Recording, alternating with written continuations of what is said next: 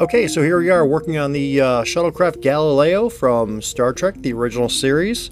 This is a kit put out by Polar Lights, and it came out a few years ago. I just started it early, and then, yeah, winter in Ohio came about, and yeah, you can't really use rattle cans out in the garage in the winter, so I had to put this on the back burner and get a few other projects done.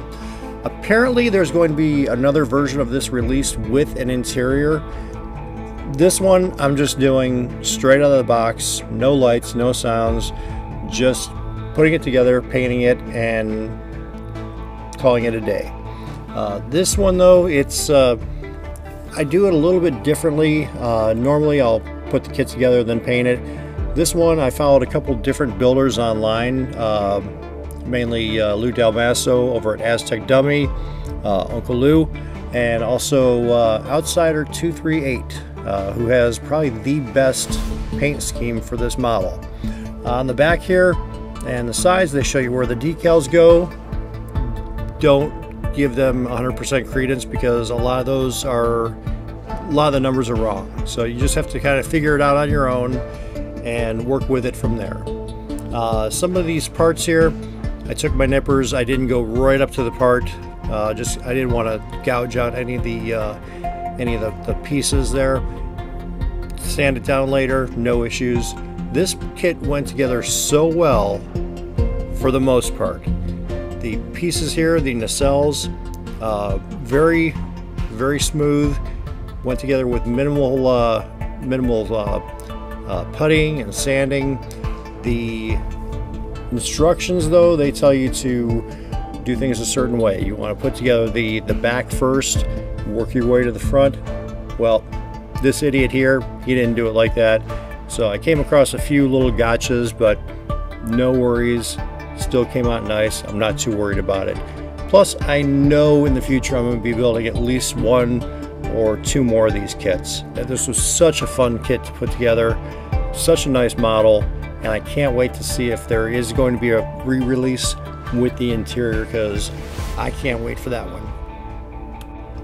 Now, as mentioned earlier, one of the other channels that I watched before putting this kit together was Outsider 238. He had those two same Tamiya rattle cans, same colors, perfect colors for it. I mean, it's a lot of the kits I've seen online. They're just they're a little paler than this.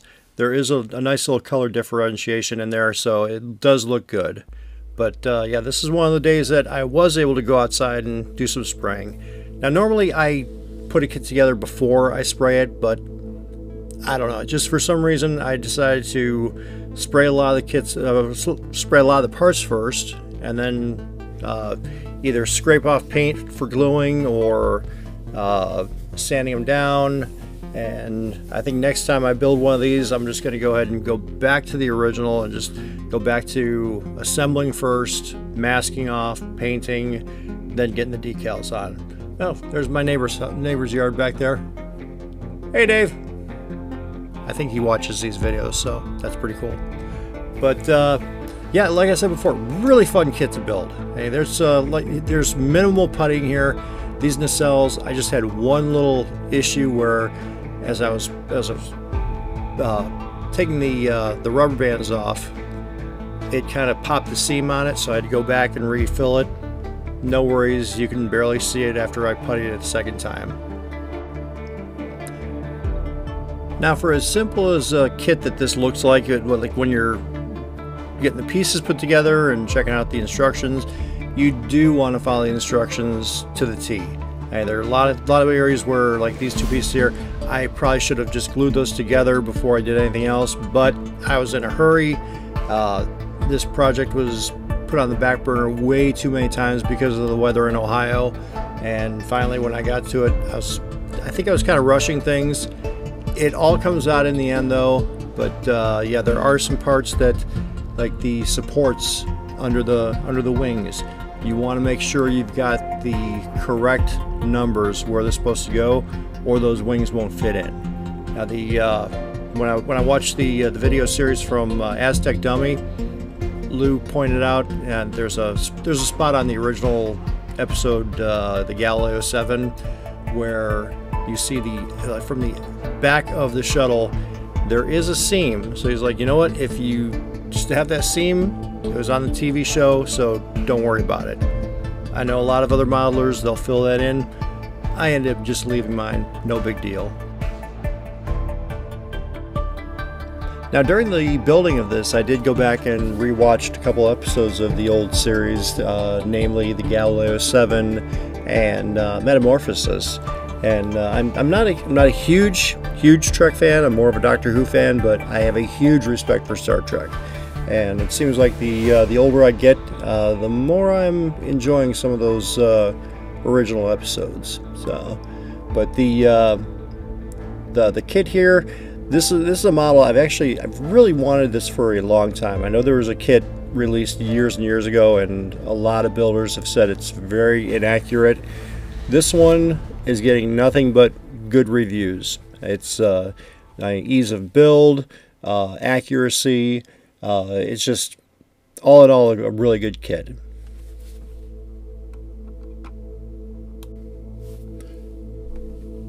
So as we're working our way through this, just want to remind you to hit that like button if you're not already a subscriber to Out of This World Models and Minis.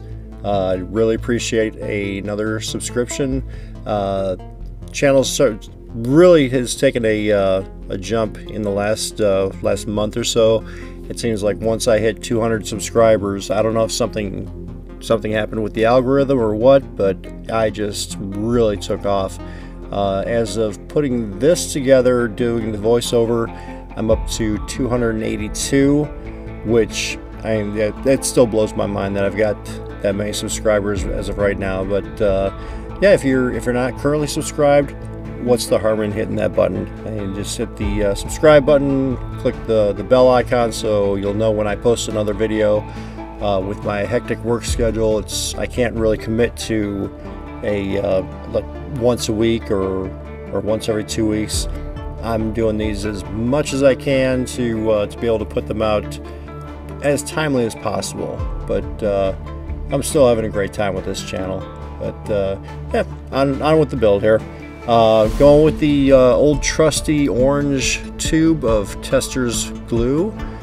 There was a couple times where I tried to use the Tamiya cement.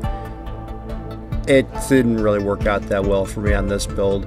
I know the extra thin is like one of the most popular glues out there, but it wasn't really giving me the bond that I needed, so I just went with the trusty orange tube. And I also want to say that the comments section on these videos is really starting to perk up, which it's great. I try to make time to respond to as many comments as I can. Sometimes I don't see them for a little while, so if you did write something and you ask me a question, I will get to it. Just the 50+ hour work week, it kind of makes it a little tough sometimes, but I will get to answer any questions you might have. But answer me a question here. Are you a fan of the original Star Trek series, or do you like the later series, Next Generation, Enterprise, Deep Space Nine? And let's start a conversation on there. Back to the model here. Got it all taped up with some blue painter's tape. You see those little gaps there? You can see them on the TV show, so I'm not too worried about it. The nacelle caps, I just frosted those over with some matte clear. Just a quick and easy way to frost those things up. Like I said, I did not plan on lighting this model. There are a lot of people online saying that apparently the nacelle caps, they weren't lit in the original series, so and builders that are lighting them are a little bit inaccurate with that. But you know what I always say, it's your model, you make it how you want.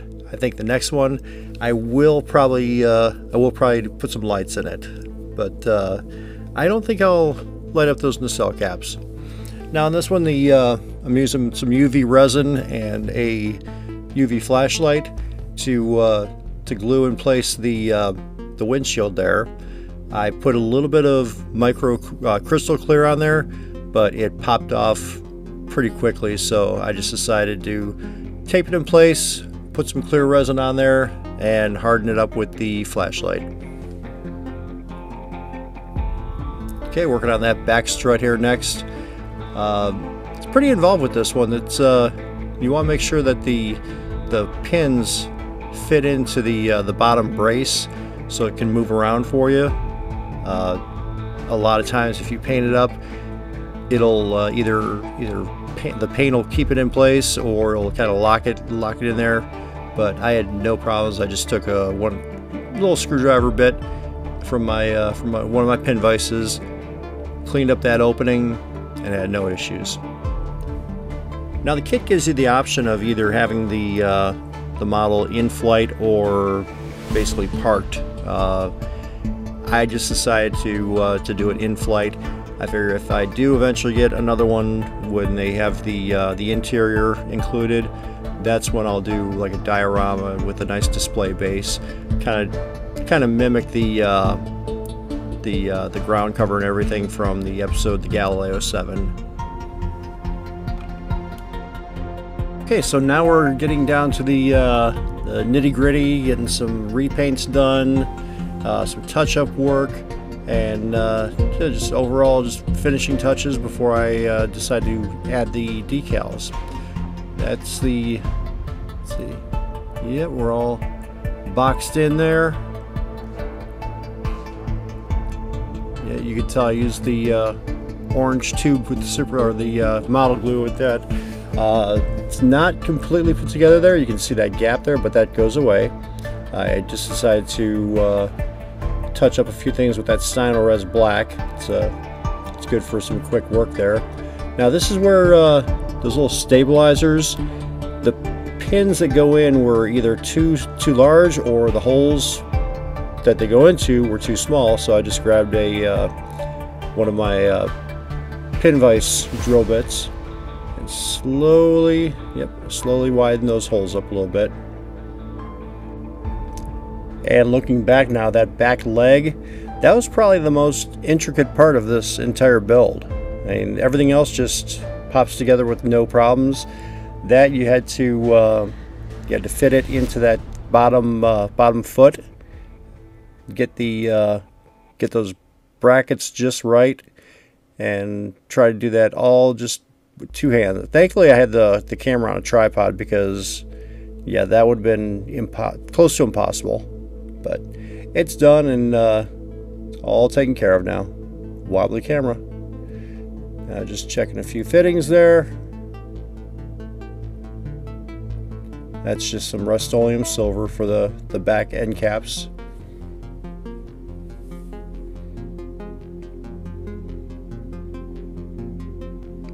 And it just shows how easy this model is to put together. But like I said, I follow the instructions. Don't think just because it looks like it should go in, it will, because there are a couple spots here where I got caught off guard just because I was being a little too overconfident. Okay, and you can actually see the foot there that's glued in place. There's also a step there that's glued in place as well. They give you the choice of having that step out when you have the doors open or in during flight, and I just went with the in-flight version. All right, now the Tamiya extra thin, I was just putting those support brackets on using that. This is it's one of their more popular glues. Works with capillary action. You just put the part on there, hit it with the glue, and it just sucks right up into there. The glue is kind of impossible to use if you're just trying to do with like the pegs and the holes, because by the time you get all the holes filled in, the first ones are starting to dry up on you. So that's how that glue works.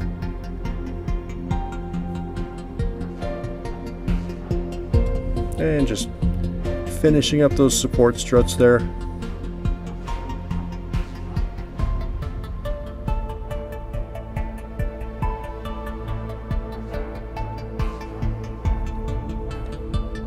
But we're getting really close to the end of this. Gonna be putting some decals on here pretty soon, and then we'll get some final shots. The the model would not fit on my carousel, so I just had to get some static shots, and I did some zoom work with the editing software. Right here, the back strut is completely dried, and the paint job here, it's some Citadel Sycorax bronze. And then I'll hit a few spots with Vallejo silver. I did go ahead and put a little bit of Citadel's Nuln Oil on there, but I didn't film that. It's it just dirties it up a little bit. And I found with this one, it actually looks a lot nicer if you don't dirty it up. Coming from the guy who weathers everything. And that's what it looks like when it's all finished. That back foot is supposed to move around like that. Yeah, it's a little sloppy on the inside, but it all works out in the end.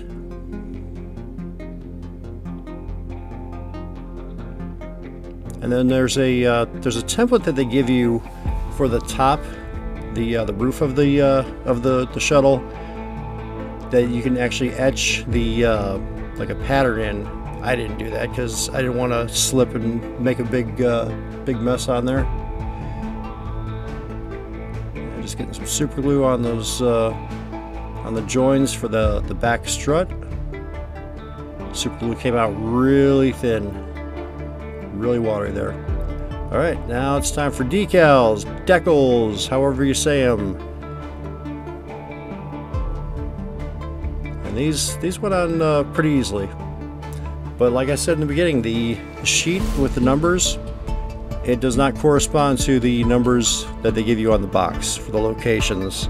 There are only maybe 3 or 4 that actually did that I found.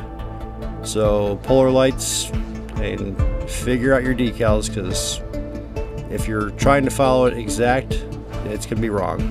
They also give you some other names for the, if you want to do something other than the Galileo, you can do the Einstein, the Columbus.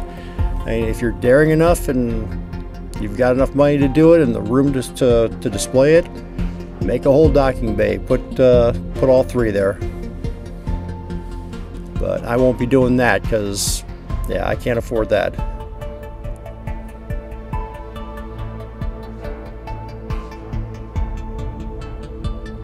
All right, so pledge, future gloss coat.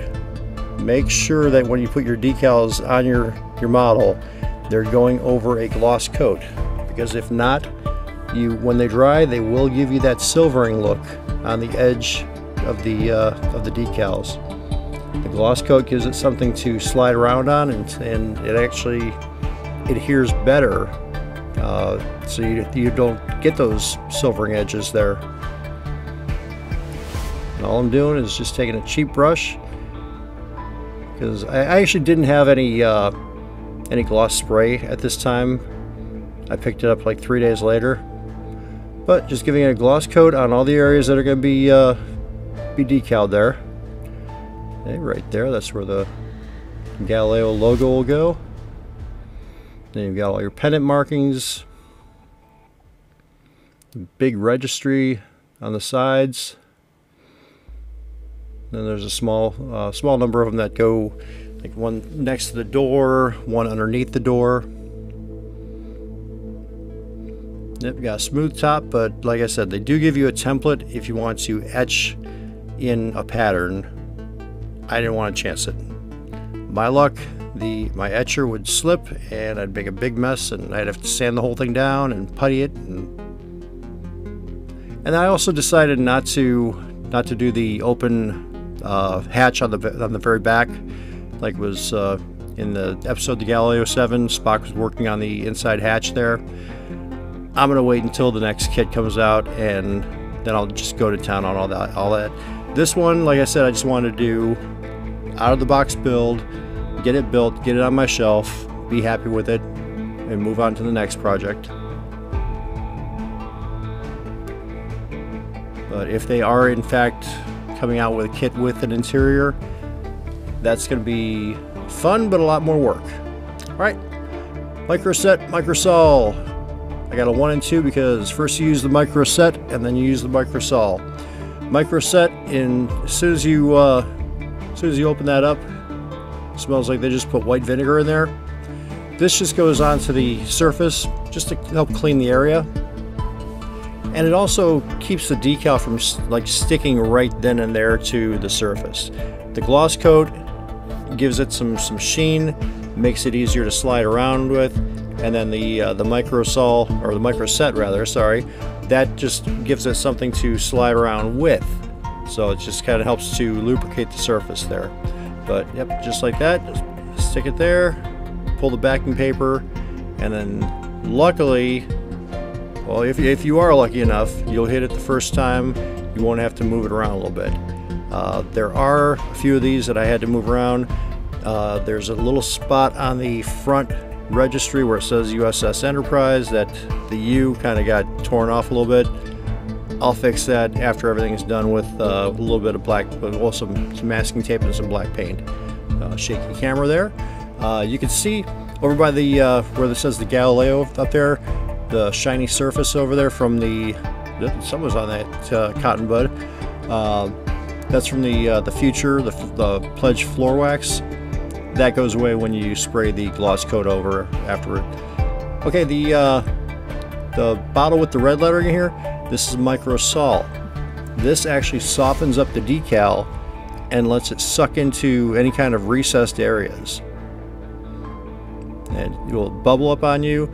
You'll think you did something wrong, and then over the course of, like, say a few hours or so, it'll just soak right in and set up with no problems.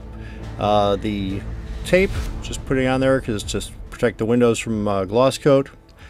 And then, yeah, that's about it. So, hey, like, comment, subscribe, share the video with some Star Trek fans. Let's get this up to 300 subscribers soon.